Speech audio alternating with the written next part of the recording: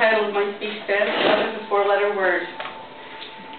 I think it's a wonderful four-letter word, and if we could use it as a replacement for some of those less wonderful four-letter words, that would be wonderful. I have a question, though. How can something as primal, as basic as love, the feeling that one person or being feels for another, how can that be legislated? We've tried to legislate this over the years. Up until 1967, it was illegal to be in an interracial marriage. Loving versus Virginia, the Supreme Court ruling in that case broke that barrier. Nowadays, we have the Civil Union Bill in Congress. Well, not actually right now, because it's been postponed once again. House Bill 444 has been postponed. They're trying to say that the person you love, you can't marry. How would that make you feel? It would make me feel pretty bad.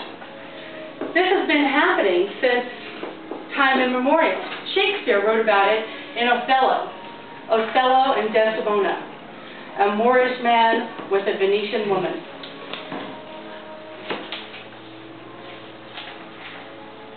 Now, what is a civil union? A civil union is not a marriage. A civil union is basically a legal tenet that says that this couple has some of the rights on a state level that a married couple would have.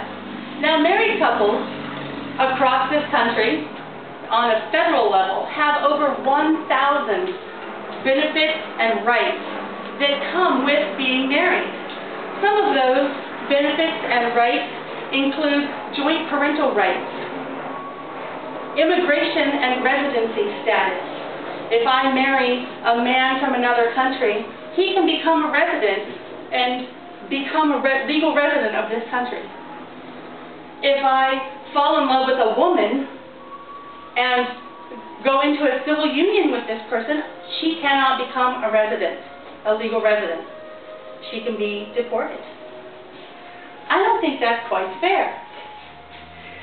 Other benefits that married couples have are Medicare, the right to sue for wrongful death benefits.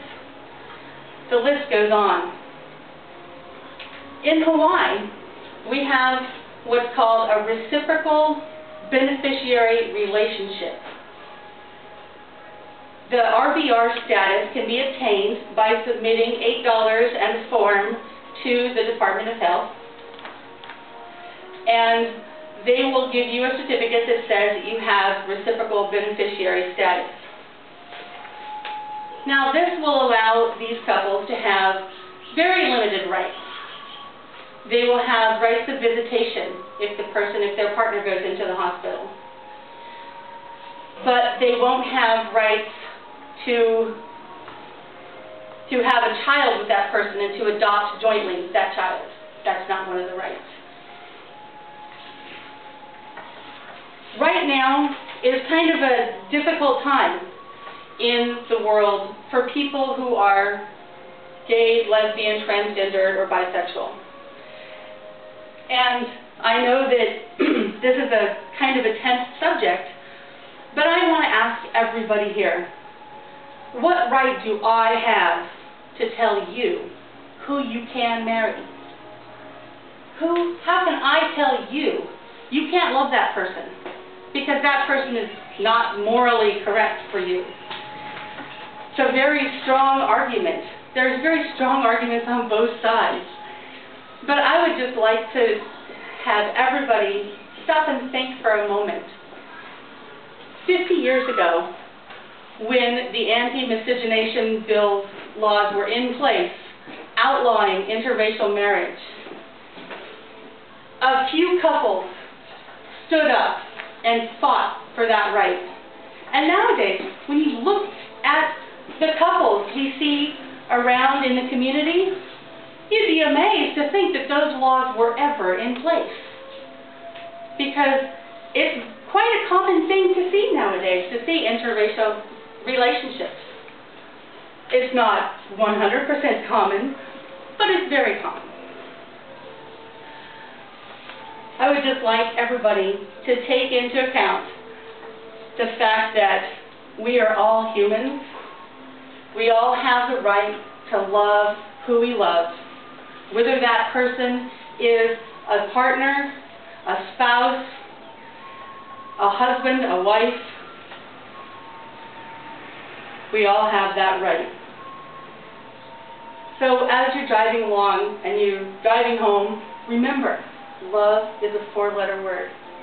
Just remember that. So when the guy cuts you off in traffic, say, "Love you, man."